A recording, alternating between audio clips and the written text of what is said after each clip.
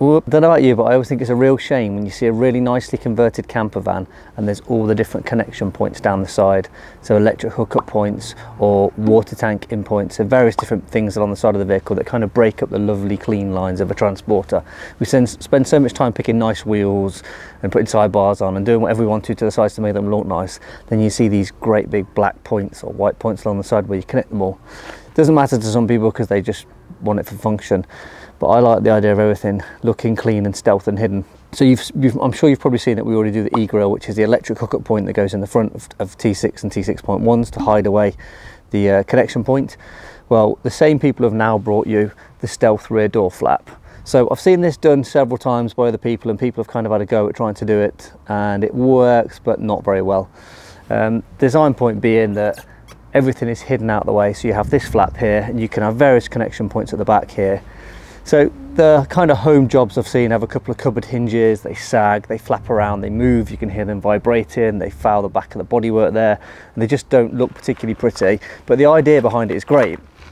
So if you have a tailgate vehicle like this one, can be utilised because it's currently a dead space.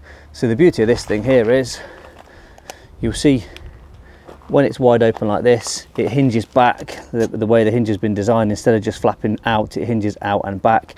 It gives you plenty of room to have different connection points here, whether it be, like I said earlier, a gas point or a water inlet or electric hookup point. It can be hidden here behind this door flap, and then it pushes away nice and neatly and closed, and then locked in place with magnets. You wouldn't know it's there when you're not using it. It's just a nice addition and a nice way, nice bit of tech, nice way to hide away those connection points. Now this design is available for you to purchase on our website. So with this one, actually, the idea with this is my T6.1, what we're going to do is put a 240 hookup point behind here, which is then going to be run through in the back and be connected to one of these Ecotech portable power systems, which you may have seen us talk about in other videos. I'm also going to have a ROC USB and USB-C point here. Idea being, we can connect up 240 if you want to connect an exterior speaker to it, or charge phones and stuff when we're out and about. It shows it's all hidden behind that door flap, just for the sake of having a bit of tech really, and then it's just hidden away nicely when we're not using it behind that flap. So dead simple to install, uses the original OEM flaps, you don't need to worry about getting anything painted. I'm going to hand you over to Mitch now, and he's going to run you through quickly how easy it is to install and show you the whole process.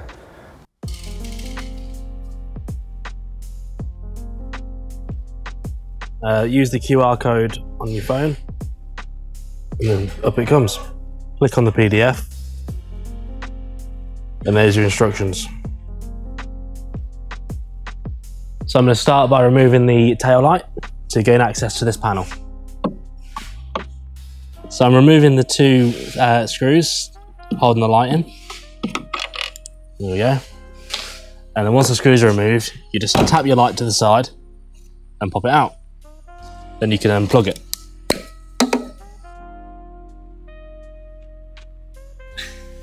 Grab your trim tool, ideally a metal one, and then pop off these clips. And then the second one there. Out they come. And now you can release this panel.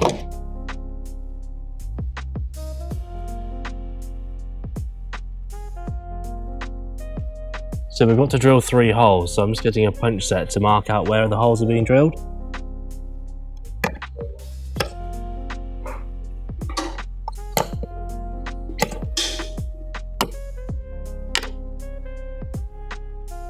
Now we've marked the holes, it's time to drill them. So I'm starting with the top right. With the top right hole, there's 2 skins, so you only want to go through the first one. The others are all right.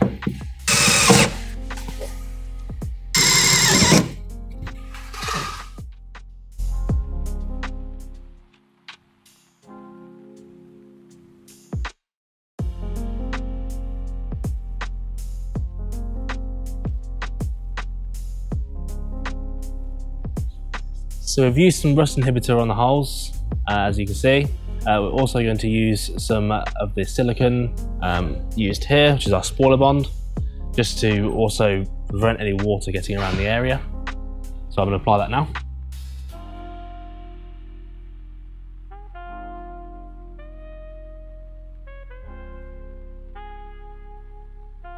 Now we've got the sealant on, let's install the hinge. So line it up, and then we want to start putting some rivets in to locate it, like so. One thing to note, this one here, because there's a dual skin, it will not go fully in until we actually start to crush it. Grab your rivet gun and operate. These are peel rivets, so they do take a little while to get through. As you can see, it's slowly starting to close the gap now.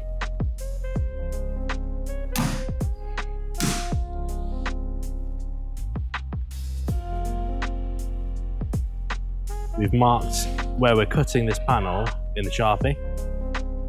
There's a few areas that are needed to be cut.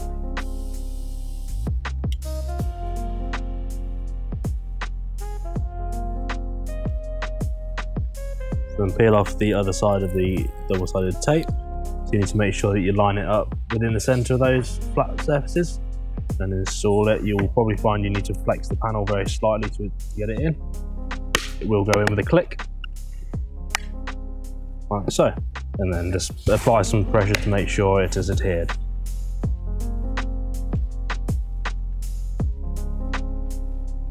So using some form of marking device, we need to line the hinge mechanism we've installed with this panel. Obviously every vehicle is going to get mounted very slightly differently, so it is up to us to make sure we align everything correctly for the panel to sit flush when it's all closed up.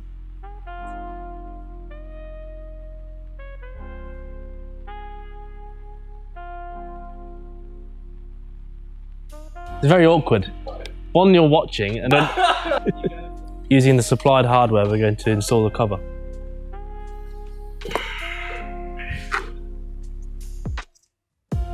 That's the first screw in, and now we'll try and get it all lined up.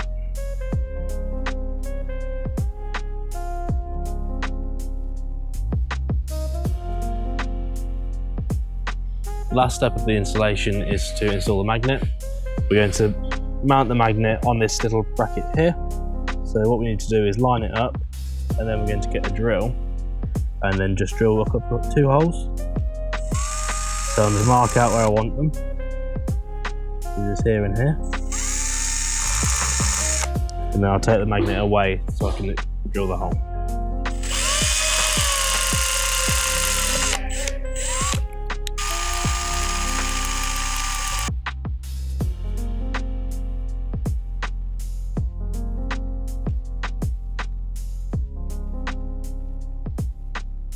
When doing up these screws, make sure you don't over tighten them. And that's the mount installed.